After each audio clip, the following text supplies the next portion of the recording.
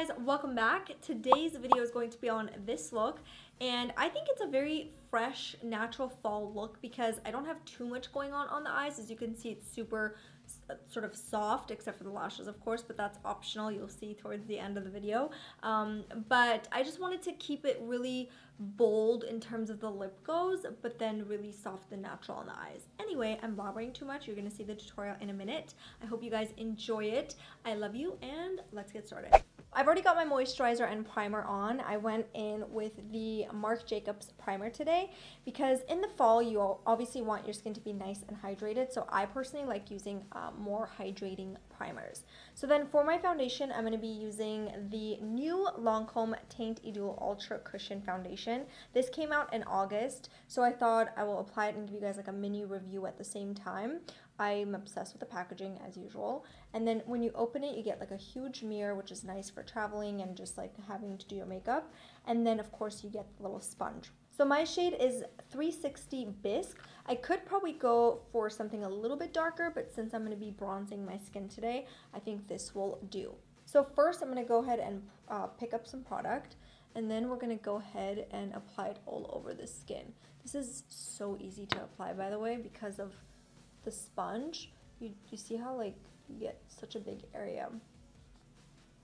So this is an oil-free cushion foundation, and it has SPF 50, which I think would be great for every day because you get that extra protection. And then it is oil-free, and it's full coverage, as you can see, but it is buildable. So if you didn't want so much coverage, you don't have to pick up as much product, which is kind of nice. So it's definitely very pigmented, as you can see, because I'm still using the same amount that I had picked up the first time. So I'm just taking this all the way down to my neck. So it goes on really smoothly, and it blends very easily. You just want to like press the sponge and not really drag it too much. And I do like to apply this all over. I do like to cover my entire eyelid as well as my under eye area because I think that this does a really good job concealing those areas, but I am of course going to use a concealer because I do like to highlight with my concealer as well. It's very dewy because I just put this on, but it is supposed to dry to a natural matte finish. And it also says that it's long lasting, so that should be good for every day. So now I'm just going to conceal a little bit under my eyes to kind of bring that brightness back, and then we'll go ahead and set everything in place. I'm using the NARS Radiant Creamy Concealer in Vanilla instead of Custard, which is what I normally use, because I'm going to go ahead and highlight with this color. I'm actually going to go ahead and use the same sponge to set my concealer in place as well.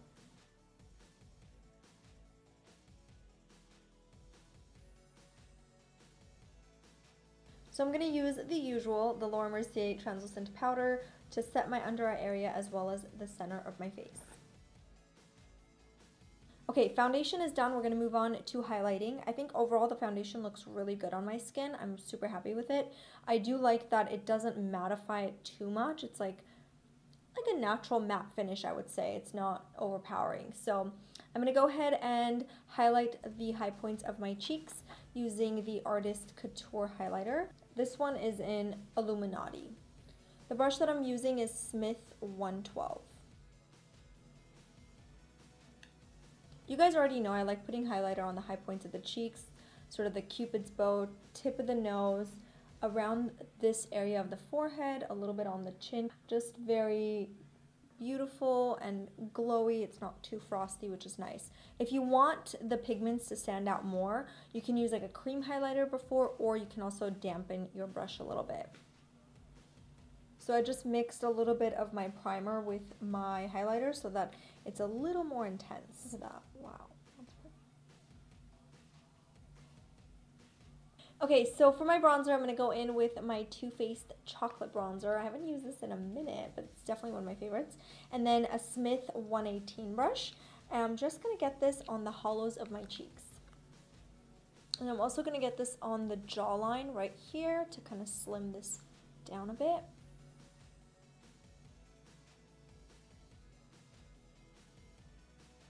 And of course, the sides of my nose. I don't do major contouring for my nose, you guys know that. I just kind of push whatever I have left on my brush upwards like this, and then a little bit on the tip. For my blush, I wanted something a little bit cooler, so I'm going in with this Marc Jacobs blush in number 500, and I'm just going to get this on the apples of my cheeks. This is really pigmented too, so you gotta like be careful not to apply too much, which happens to me all the time, you know. This week has been so crazy because I'm getting ready for all these trips coming up, and so I'm kind of pre-filming. So I have enough videos, but I'm going to Hawaii and then I'm going to New York for New York Fashion Week, so you guys should definitely keep up with me on Instagram and Snapchat, because that's where I'll be, you know, active and sort of like daily vlogging. Next, I'm going to fill in my brows because Lord knows my brows are very thin right now. I'm actually using so many different products to grow them. I've snapped about it a bunch of times, but I really cannot wait until my brows are back to the way they were. Unfortunately, this is like a little too thin for my taste, so I'm kind of just making it thicker from the top and then also from this section over here.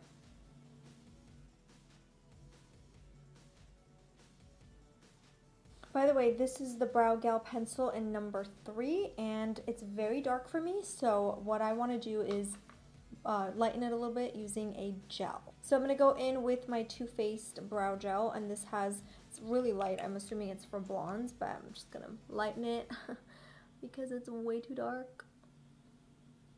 I kind of like doing this though because I feel like it almost like highlights the brows, and it also sets it in place, so I don't mind going in with like a dark pencil first if I know I'm going to go ahead and lighten it with this. Onto the eyes, I'm going to be using the Styled by Harush palette by Tarte Cosmetics, and I'm going to be sticking to more of the lighter shades because I want this look to be really natural, just like lips and lashes.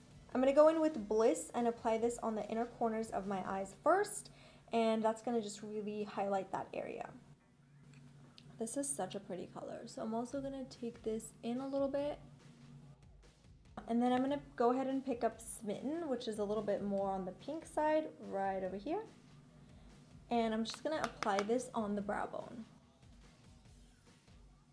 Next, with a fluffy brush, I'm going to go ahead and pick up Pinch, which is more of a peachy transitional color right over here. It's like a peachy neutral shade. And I'm going to get this on the crease. So then I'm going to pick up Vamp, which is more of a gray color, and it's all matte. And again, I'm going to pop this on the crease. I love building colors because I just feel like when you close your eyes, you can really see the transition between the two colors. The last color that I'm going to pick up is this guy over here, which is called Kitty. I'm going to pop that right on the outer corners and just on the crease. This is very pigmented, so a little bit of it goes a long way. So I'm just lightly smoking this, but not too much. It's more, I call this more contouring, I feel like, for the eye, because it really makes a difference, opens up the eye very, very well. So I like to just blend it until I see no harsh edges. So I'm also going to apply Kitty on the bottom lash line to kind of define it. So just on the outer corners, and I'm using a big fluffy brush because I want this to be kind of thick. I am going to obviously blend it, so it just smokes it out really nicely. So then you can pick up a really clean, big fluffy brush and make sure all of the harsh edges are blended. By the way, this is the Urban Decay brush in E201. It's the smoky crease brush. They just came out with their new brushes too, so I was like, okay, let's give it a try. It's pretty good. Blends really well. So I have a question for you guys. Do you want to see another makeup tutorial using all new makeup products? I feel like the first one I did, you guys loved it, but I know I just did one like maybe 2 months ago. Would you want to see another one using just all new launches and kind of somewhat reviewing it as I'm putting it on my face? Or would you rather see more of a chit chat makeup tutorial and kind of updating you guys on like what's been going on in my life, I guess? So yeah, let me know which one you want to see in the comments below, because I want to film one of those guys very soon. So lastly on the lid, I'm going to go in with Smitten. And I'm going to pop that just directly on the lid. I'm going to curl my lashes and then get it prepped for my mascara.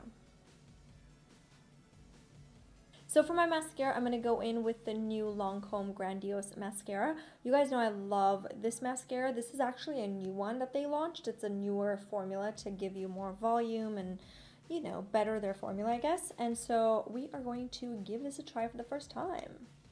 So this is what the brush looks like.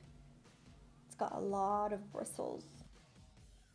So you want to just wiggle it up because then you get the volume more towards the bottom of the lashes. And it's almost like brushing every hair. It's kind of like the feeling that I'm getting. So as you can see, it's definitely volumizing. I would say it's lengthening too, but I'm not putting too much pigment on top because I prefer the volume to come from the bottom, from the root up. So I'm just kind of wiggling it, but then as I get to the top, I have like a really, really light hand. Okay. So I definitely like it. It reminds me of the original Grandiose Mascara, but it is a lot more pigmented, I would say. So I'm just going to go ahead and apply a little bit on the bottom lashes as well. The eyes are almost done. I'm going to actually do my lips first because I want to show you guys how it looks without lashes. And then towards the end, I always like giving you guys the option of what the look would look like if you were to like pop on some lashes. So let's do the lips, shall we? So for my lips, I'm going to use Pat McGrath's new lipstick. This is the Lust 004 collection, and the color that I'm going to be using is Venom 2. So this is a matte lipstick. It goes on really creamy though at first. She has glitter with this too, but might be a little too much for a natural. Oh my god, look at that color, it's so pretty. I think the glitter might be too much for a natural fall look. I do have a blog post on these lipsticks though if you guys want to see what it looks like. So whenever you're working with dark colors, you want to tilt your head down, and then when you tilt it down you can see where you need to add more, and that's where you can straighten the upper lip. And then you want to do the same thing for the bottom lip. You want to kind of tilt your head up and do the same thing. So that's kind of what I'm doing now. So then of course you want to clean this up or else it won't be perfect. So I'm going to go in to my foundation, get a little product, and you want to use a synthetic brush for this. So this is the look without any lashes.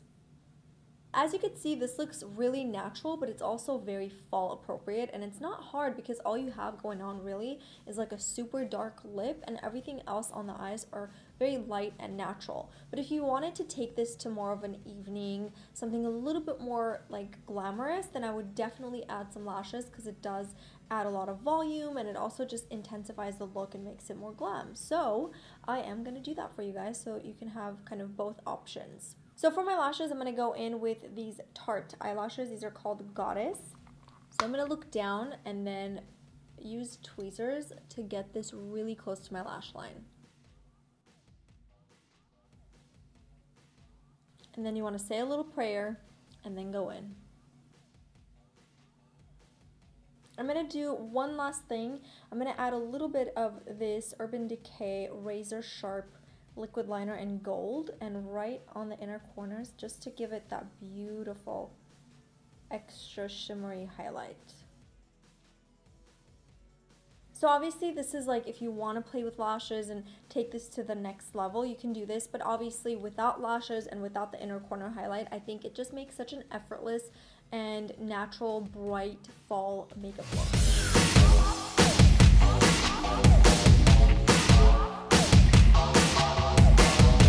So that's it for this tutorial. I hope you guys enjoyed it, and if you did, give it a thumbs up as usual, share it if you loved it, and I'll see you guys in the next one. And of course be sure to subscribe to my channel if you haven't already, because I do upload once a week now. I used to upload twice a week. It's coming back, I promise. Twice a week videos are coming back very soon. I just have a lot going on right now, so I'm taking a little pause from it. But anyways, I will see you guys in the next one. I love you. Bye. I love rich. It's doing so good. It's a really natural and bright, fresh, but, well, one more time.